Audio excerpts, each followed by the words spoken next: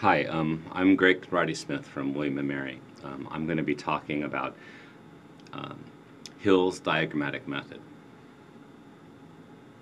Hi, my name is Greg Conradi Smith from William & Mary, and this is a short presentation on Hill's diagrammatic method. So, Hill's diagrammatic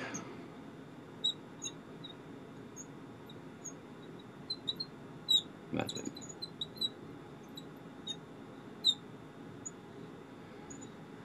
So, basically the problem that Hill, this is Terrell Hill, my advisor's advisor, the problem that he was thinking about was if you had a Markov chain model of the conformational states of a macromolecule and how they sort of flipped between one another. So you're thinking of a system of isomerization reactions, right? So a protein might have 4 different conformations that it's flipping between, and maybe the state space kind of looks like this, where you can, the labeling of the conformations with numbers is arbitrary, but what this diagram is saying is that there's no way to go from conformation 4 directly to conformation 2. You have to go through conformation 3 and so on. So a picture like this is sort of standing in for a slightly more complex picture, which is really the transition state diagram of a Markov chain that has this structure. So I'll put arrows that go back and forth like this.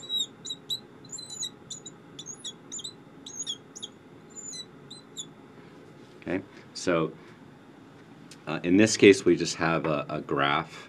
In this case people call it a directed graph, and we'll refer to this undirected graph as the topology of this directed graph. This is the type of directed graph is referred to as being symmetric in the sense that every reaction has its reverse reaction present. Now,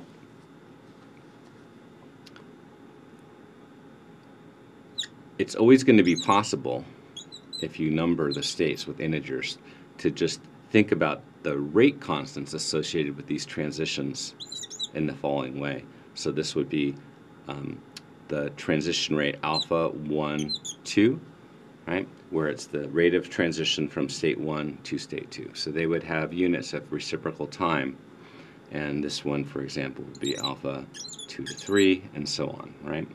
And then there's dynamics of probability, where we'll have the rate of change of the probability of being in state 1 equals, well, there's a loss at the rate alpha 1, 2 times pi 1, p1. And there's a gain of probability at the rate alpha 2, 1 times p2, and so on. There'll be 2 terms that come from the fluxes in from state 3 and out from state 1 to state 3, and so on. So if you wrote down all these equations, there'd be 4 of them, from P1 to P4. And this set of equations has a property where if you add them all up, you'll get 0 on the right-hand side. Okay. That means that actually the last equation is not independent of the others.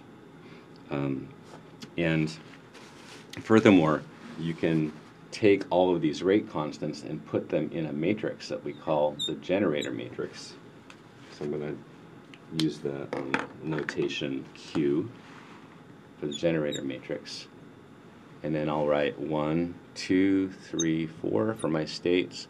1, 2, 3, 4, and then I'll just fill in the matrix such that the rate like alpha 1 to 2 would be in row 1, column 2. Alpha 1, 2. This would be the rate alpha 1 to 3, and so on. So I'm going to fill this one out completely. So 2 can go to 3, right? So this is alpha 2, 3. 2 can go back to 1, alpha 2, 1. 3 can go to 1, alpha 3, 1. 4 can go to 3, alpha 4, 3. I'm going to put stars here in this diagonal to explain. I'll explain what that means in a second. 4 can only go to 3, sorry, 3 can only go to 4, alpha 3, 4. There's big fat zeros here, here, and here. Okay, so if you just, now we'll remove these indices here and just make it clear that we're thinking of this as a 4 by 4 matrix. Now, the meaning of the stars is that in this particular element, each star is whatever value you would need to make the sum in this direction equal to 0. So, for example, this star is equal to minus 3, 1, minus alpha 3, 4, and so on. Okay. So if we take this matrix and multiply it on the left by a row vector, so P underscore is a column vector, P1, P2, P3, P4, but then I put the transpose and now it's a row vector. If I multiply that times Q, that's essentially the right-hand side of this set of equations equals P, rate of change, transpose. Okay.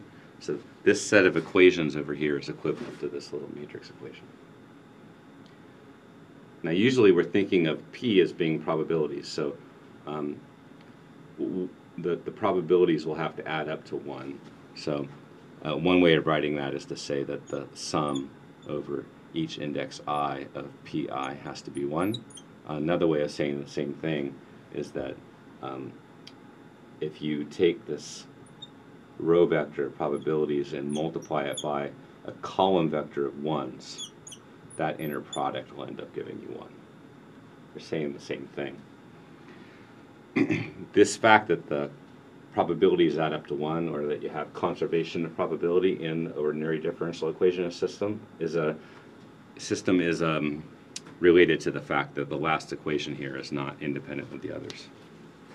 All right, so what Hill's diagrammatic method is going to be about is looking for steady states of systems of this kind. All right, so at steady state we have 0 equals P transpose times Q. Right? This 0 is a row vector. And we'll also have the condition that P transpose times a column vector of 1s is equal to 1. Right? So if you take these two, the sort of linear algebraic system given by these two equations, if Q is m by m, this will have rank m minus 1, and this is the other necessary condition to get a solution.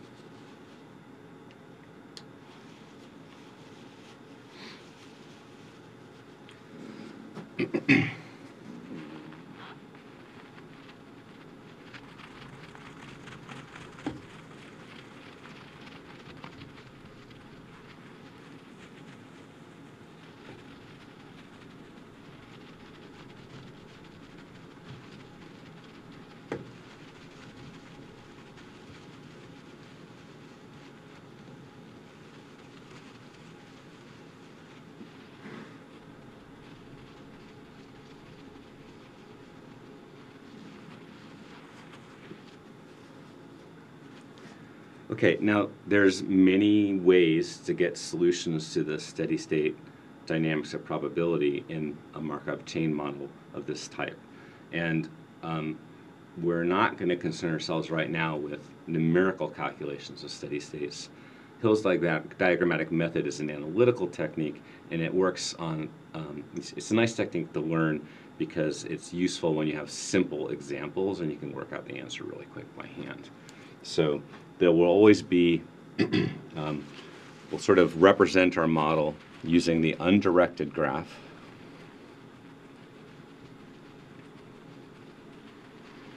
And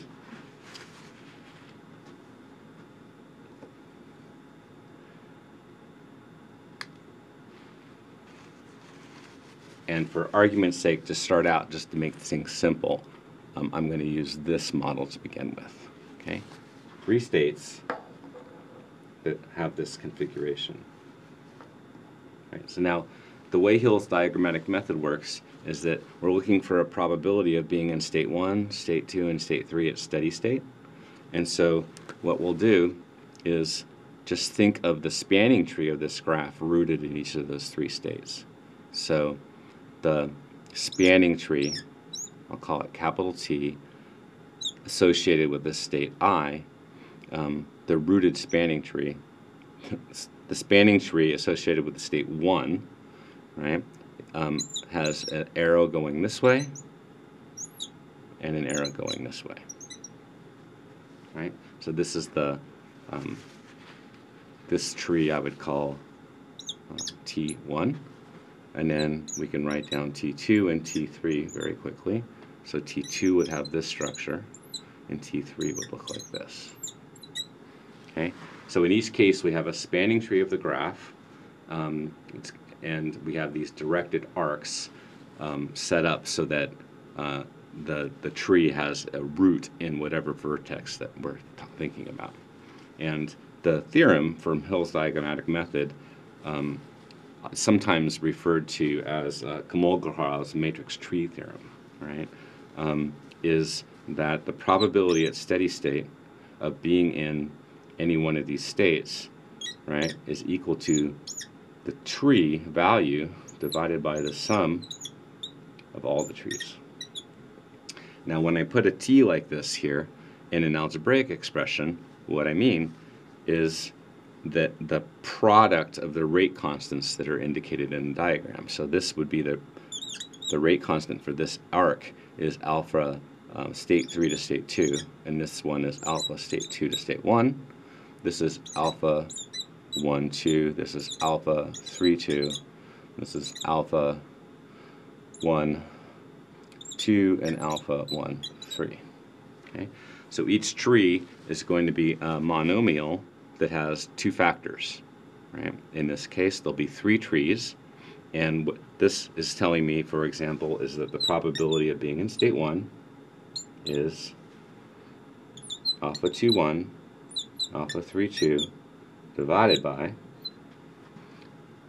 alpha 2, 1, alpha 3, 2, plus alpha 1, 2, alpha 3, 2, plus alpha 1, 2,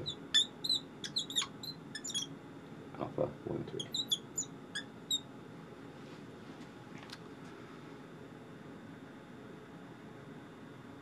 You can see that the condition that these probabilities have to add up to 1 is going to be satisfied because we have all of the possible numerator values being summed together here in the denominator. So when you add them all up, you'll get 1.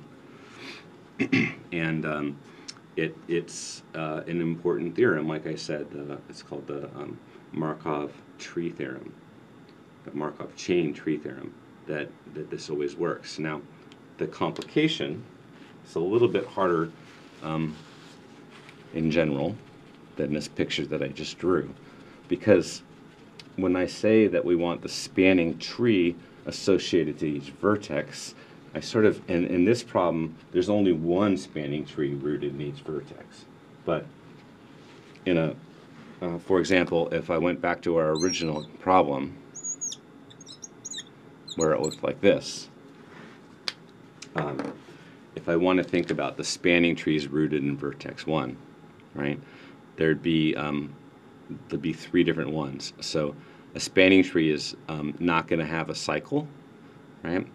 So let me draw 3 different undirected graphs that don't have cycles that span this graph here. So there's this one,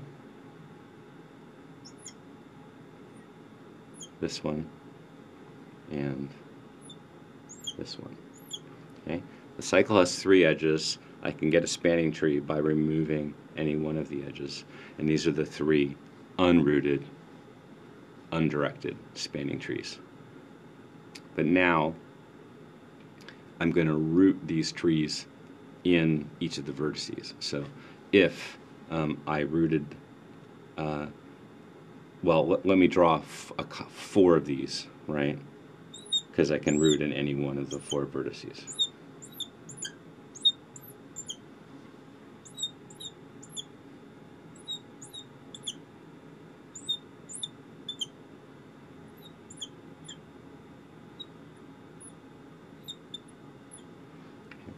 So if I'm talking about vertex 1, then the spanning tree rooted in vertex 1 looks like that. In this case, it looks like this, and here the spanning tree looks like that. If I'm rooting in vertex 2, this spanning tree, this edge is flipped, it's in the opposite direction.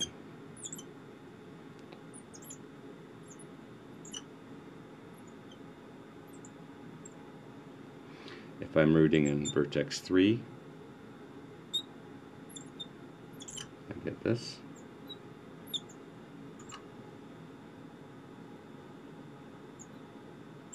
And rooting in vertex 4 looks like this.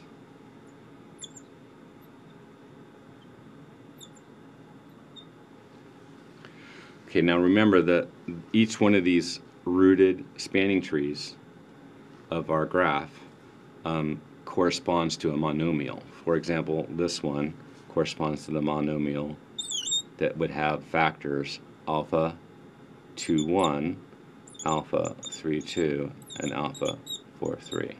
Okay, so that would be easy to write down for each of these. And then the weight associated to each vertex that we're going to use is actually the sum of all these monomials. So it's the sum of the weights of all the rooted spanning trees rooted at a given vertex. So our probability, for example, of being in state 1, right, is going to have these 3 terms on top. So it'll be like alpha 2, 1, alpha 3, 2, alpha 4, 3. Then there'll be the monomial of 3 terms associated with this tree. So I'll just write it like this. And then a monomial of 3 terms associated with that tree. Okay. And then it'll be divided by 3 times 4, or 12 terms, right? All of the monomials that are in this picture here.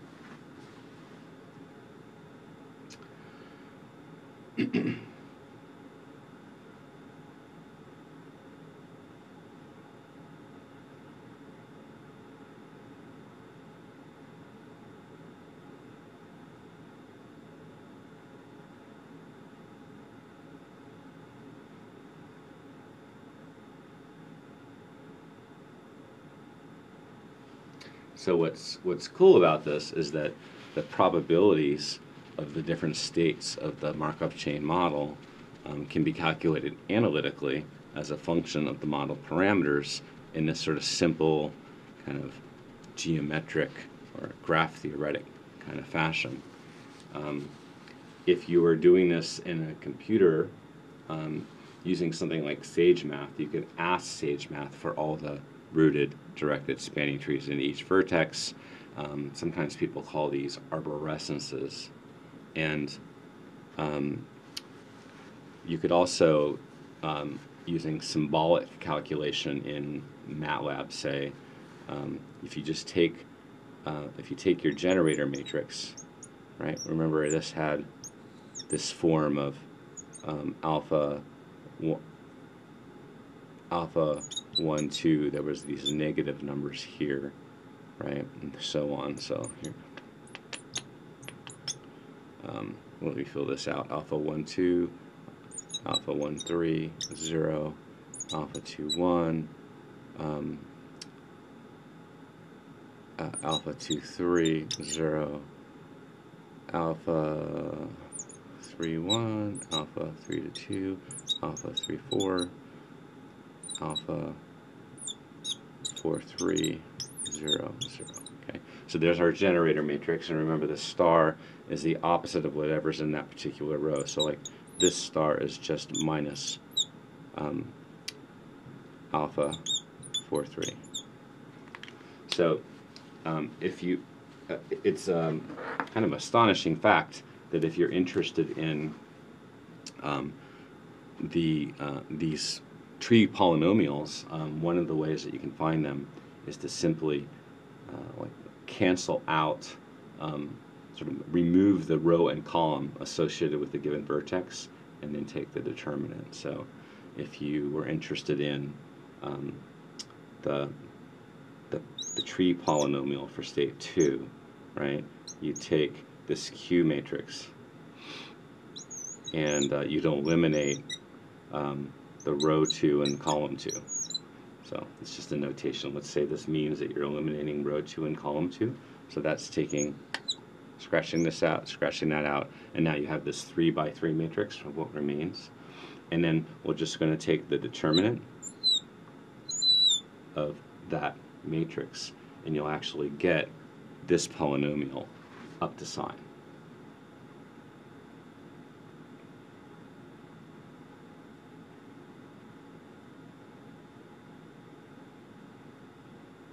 So if you want to calculate quickly the tree polynomial for a Markov chain, you just write down the Markov chain, create it in the computer as a symbolic object, and then write a for loop that goes through every state, removes that row and that column, takes the remaining values, puts that into a matrix that has one less dimension, and rows and columns, and then calculate the determinant, make sure everything's positive.